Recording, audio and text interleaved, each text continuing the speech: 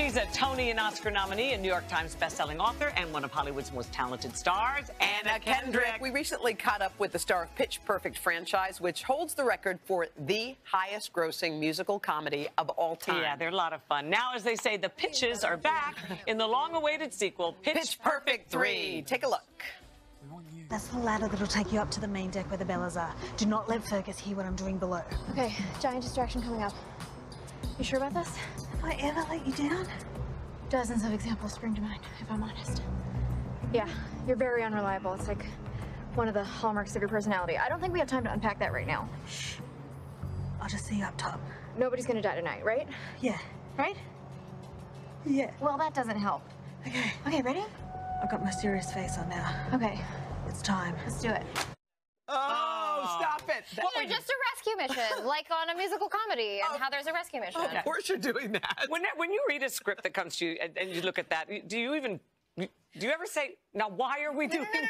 No. What was honestly weirder is that I read this, and Rebel Wilson, who plays Fat Amy, does most of the fighting and action and stuff. And what was weird was I was reading it totally surprised, had no idea they were going this direction, and kind of was going, that tracks. Yep, sure, of course, Fat Amy has to rescue everybody and knows kung fu. Of course she does. Didn't she go through training and Cirque du Soleil and all kinds of stuff? Oh yeah, to get ready? She did all kinds of training, and she wasn't in one of the musical numbers because she's busy fighting. And at first I was like, oh, I don't want to have to learn the dance moves. And I saw the training she was doing, and I was like, you do it, you got it, Rebel. Love you, proud of you. You're a superstar.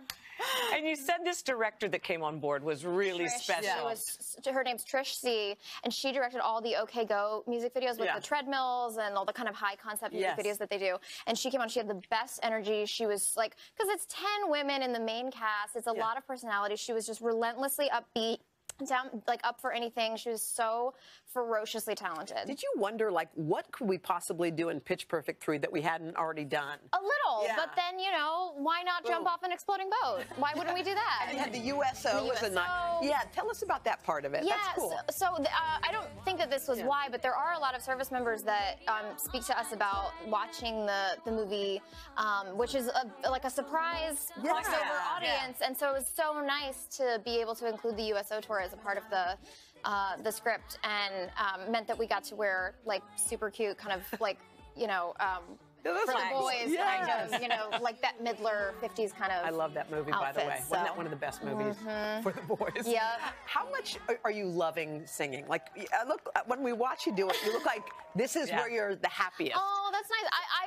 I love doing it, but I do every time we finish one of these movies, or Pitch Perfect or Trolls, I'm like, never again. How come? Never again. Because you have to take care of yourself. You're not allowed to have cheese or alcohol. You have to take care of your voice. I'm like, this is garbage. This is unsustainable. I'm not doing this isn't living a life. What is this? What am I, a soldier?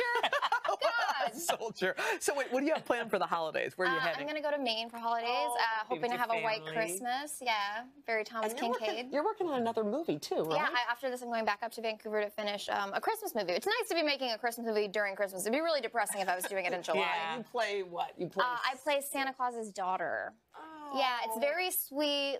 Who's Santa Claus? It's I can't tell you things. Reveal? Okay, that's all right. That's okay, because we're out of time. So sad. Oh, great. Anyway, nailed it. You're one of our favorite little munchkins. We love you. Thank you guys for having me. It's always nice to see you. And quiet and happy. You too. Yeah. Holiday, Christmas with your mom and your family. Thanks, honey. All righty. Pitch Perfect 3 hits theaters this